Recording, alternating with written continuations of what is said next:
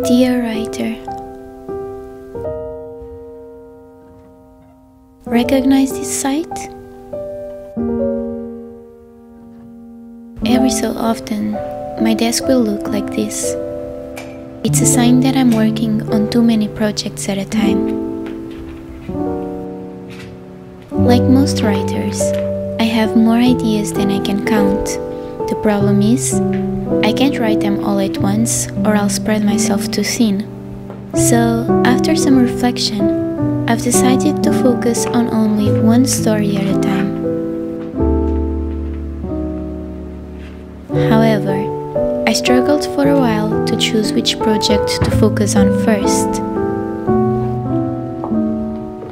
How many story ideas do you have? And how do you choose which to write next? If you're not sure, I have a method to share with you. It's simple. We'll be ranking our story ideas according to 5 key questions. These are the unfinished projects I can see myself writing right now. There are 13.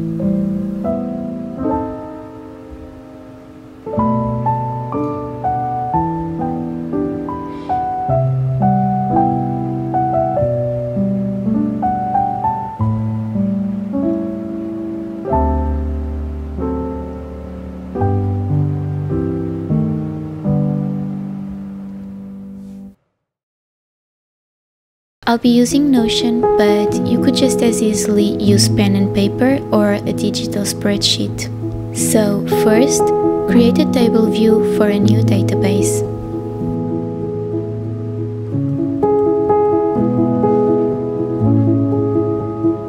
In the Properties section, you'll be adding each of your project ideas as a number.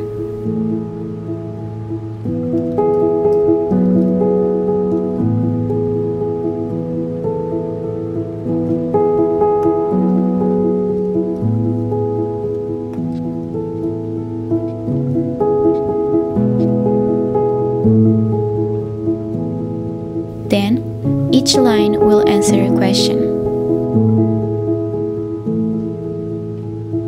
Question 1. How would I feel if this was the only book I ever published?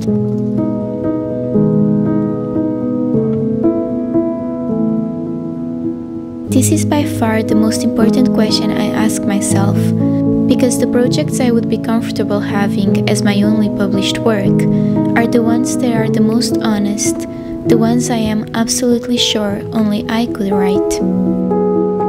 I know there's the saying that 2 people could be given the same story idea and out of it would come completely different books.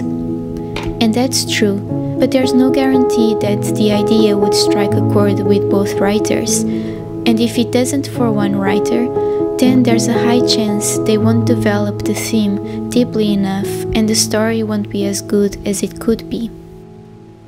The projects that get the highest points in this question are the ones that are the most raw and vulnerable to me, and therefore take priority in my final choice.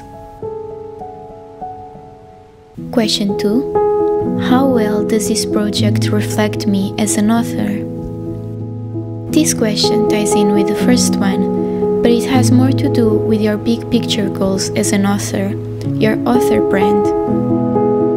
Something I struggle with a little bit is the fact that I feel like I have 2 author identities, one for middle grade readers and one for new adult and adult readers. These are wildly different audiences, so when I answer this question, I'm only answering it for one of those. But in general, I consider my writing to be whimsical and a little bit dark, and so any project idea that doesn't really fit this, a contemporary novel for example, which I only have one idea for, takes the back seat for now. Question 3. How prepared do I feel to take on this project? This is important to take into consideration because there are certainly stories that I feel are just right for me as an author, but I don't feel ready to explore the themes in them yet. The stories that score low here will have to simmer in my head for a bit longer, and later, when I finish a project, I'll come back and see if I feel more prepared to tackle them or not. Question 4. How fleshed out is the story already? This is more about the plot than about the way you feel. Do you know the characters? Do you know the conflict? Or do you just have a few scenes floating around in your head? Do you know how to write this story? Question 5. How exciting is the concept to me? Finally, we take into account our current levels of excitement towards the story. Is this something you can't stop thinking about? Do you feel like diving into this world right now? Okay, now I'll be answering these questions for each of my writing projects, and we'll see if the highest ranked project is the one that feels most fulfilling for me to write right now.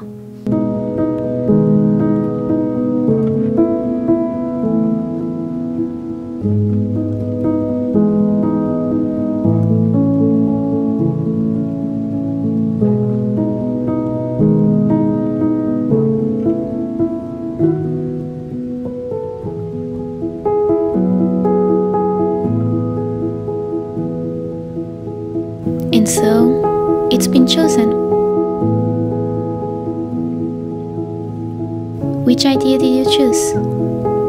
What will you be writing next? Let me know in the comments, and remember, create what is true to your heart.